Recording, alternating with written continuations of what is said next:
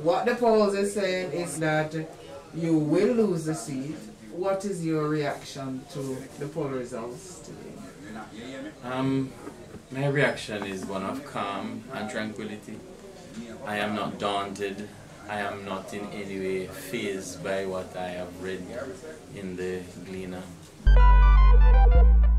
The numbers, if you look at them closely, you'll find that they are saying a totally different picture from the sensationalism that follows the headline. And that is what I base my judgment from. Numbers don't lie. And when you look at the numbers closely, the sensationalism that went with the pronouncement of the lead and the grandeur of the lead. The headline says large and in charge, but you're saying that the numbers are not saying large and in charge. The numbers are not saying that. What are the numbers saying to you? I will not divulge the numbers to you here. No, sorry, I mean... from the poll itself? Yes, from the poll itself. Yeah. If you look, one of the numbers adds up to 80%. The other two adds up to 100%. And in Chapelton has 45 polling divisions. Right? That's where my lead is. Yes. Moko has 23 polling divisions. That's where their lead is. And Rock River has a slight advantage towards them. That is what you're... That is what is in the poll. That's the numbers in the poll. Right. But if you read further into it and analyze those numbers, you find it paints a different picture. Given the work that you have been doing in this constituency as a first-time contender, you came within 500 votes of overturning Perennial Charles. Now you have a new candidate for the ruling party. The poll numbers still have to be there. What is it that you're going to have to do between now and Wednesday to convince your people to come out and vote? Continue what I have been doing, meeting the people, explaining to them my manifesto, showing to them their lack of social amenities that has been tradition. It's a tradition of the opposite party to keep them depraved, and at the end of the beginning of an election to come and flood them with promises and trivial gifts. I noticed the vastness of the constituency. You know how far in some area houses are apart from each other. I noticed a lot of bad roads in some communities, not so heavily trafficked, rural, well, all of it is deep rural anyway. What is it that you are offering for them to come out and vote for you? The fact that bad roads are no stranger to us. We have been accustomed to that. And the person that was a member of parliament for 18 and a half years, every election season, promises are made. Promises are made to correct the road condition. Promises are made to build bridges. Promises are made to build health center and training center and community center. And it's just promises after promises after promises. I intend to be realistic. I'm not going to give you the heavenly highway. I'm going to fix one road at a time. One road at a time. And the most important thing to me now is providing access to drinking water. Water must be piped into every home in North Central Clarendon. Each political division must have a training center for the youth.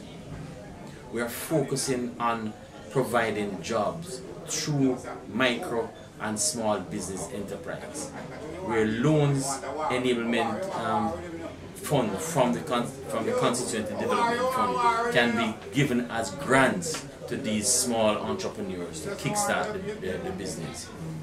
Another thing is that we have acres and acres of idle land that could be put into production, agricultural production, because we are a rural area. We have no agro-processing plant here, yet Akis travel from here in truckloads, go down to Maypen and as far as St. Thomas, right? We have mangoes to Stone Dog when it's mango season. When it's guinea season, we have them dropping off the tree.